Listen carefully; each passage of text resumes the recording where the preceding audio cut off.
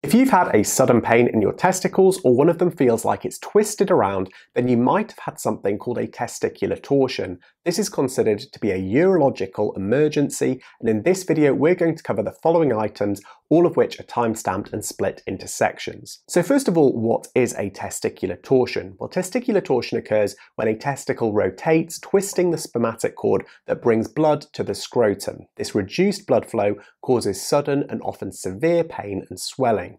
It's most common between 12 and 18 years of age, but it can occur in any age, even before birth, and it can run in families. Now, it's so important that you're seen as quickly as possible if you have this because it requires emergency surgery. If it's treated quickly, the testicle can usually be saved, but when blood flow has been cut off for too long, a testicle might become so badly damaged that it has to be removed, and this obviously has important implications in terms of fertility. So what are the symptoms of a testicular torsion? Well, when someone has a torsion, they often mention they've experienced sudden severe pain in the scrotum, which is the loose bag of skin under your penis that contains the testicles. They may also have swelling of the scrotum, pain in the tummy, feeling sick, and even potentially vomiting and potentially a fever.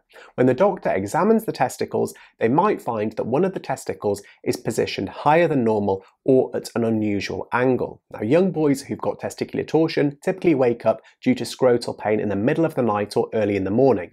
Now, if this has happened to you or a family member, then it is imperative that they seek emergency care straight away. Prompt treatment can prevent severe damage or loss of the testicle if torsion has occurred. Now, even if you've had a sudden testicle pain or the sensation that the testicle has rotated and then gone back that goes away without treatment, you still need to seek medical attention because sometimes the testicle can twist and then untwist on its own, and surgery is commonly needed to prevent this from happening again. So now we know what a torsion is, some of the symptoms, and that it's classed as an emergency. Well, what are some of the potential causes? Well, testicular torsion occurs when the testicle rotates on the spermatic cord, as I've already mentioned, and that's the vessel that brings blood into the testicle from the abdomen. If the testicle rotates several times, then blood flow can be entirely blocked, causing the damage more quickly. It's not fully clear why testicular torsion occurs, but most people who do get it usually have an inherited trait that allows the testicle to rotate freely inside the scrotum. This inherited condition often affects both testicles, but not every male with the trait will have a testicular torsion. The torsion can also occur several hours after vigorous activity, after a minor injury to the testicle, or while sleeping. Cold temperature or rapid growth of the testicle during puberty may also play a role. So what happens when you go to see your doctor about this problem? Well, your doctor will ask you questions to verify whether your signs and symptoms have been caused by a testicular torsion or potentially something else. Doctors often diagnose testicular torsion with a physical exam of the scrotum, testicles, abdomen, and groin. They may also test your reflexes by lightly rubbing or pinching the inside of your thigh on the affected side. Normally this causes the testicle to contract and move upwards, but this reflex might not occur if you've had a torsion. Ultimately, if you have had a torsion, then you're going to need emergency surgery to save the testicle. For this operation, you'll be put asleep. A cut or incision is made in the scrotum. The testicle is then examined, untwisted, and the testicle observed for return of blood supply.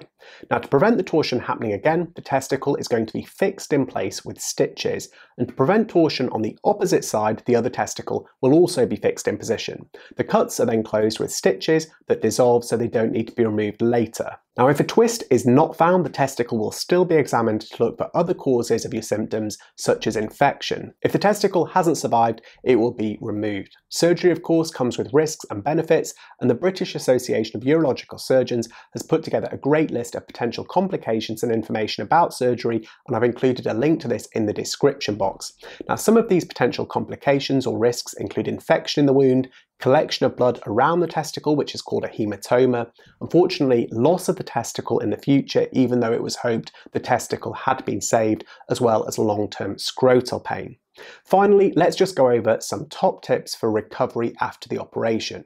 Here in the UK, the stitches that are used are dissolvable, so these don't need to be removed. You might have some discomfort for a few days, and in this case you should take regular painkillers, so things like paracetamol for at least 2 days and for a few days longer if you need to. You should also wear supportive brief style pants rather than loose-fitting boxers for 2 weeks, so these can increase comfort. You may have been given underwear called a scrotal support, which are medical grade supportive pants, and these can be swapped to normal cotton pants if you prefer, and they're more comfortable after a few days. You should make sure that you rest for a few days at home and you take a week off school, college or work. You should also avoid swimming for 7 to 10 days and avoid strenuous activities, for example physical exercise, riding a bike, for at least 3 to 4 weeks. The wound site should be kept clean and dry, and it's fine to take showers after 2 days, but you should avoid taking baths for 5 days. Finally, if you feel unwell, you've got a fever, you've noticed increased pain or noticed discharge at the wound site, you need to let the medical team know as soon as possible,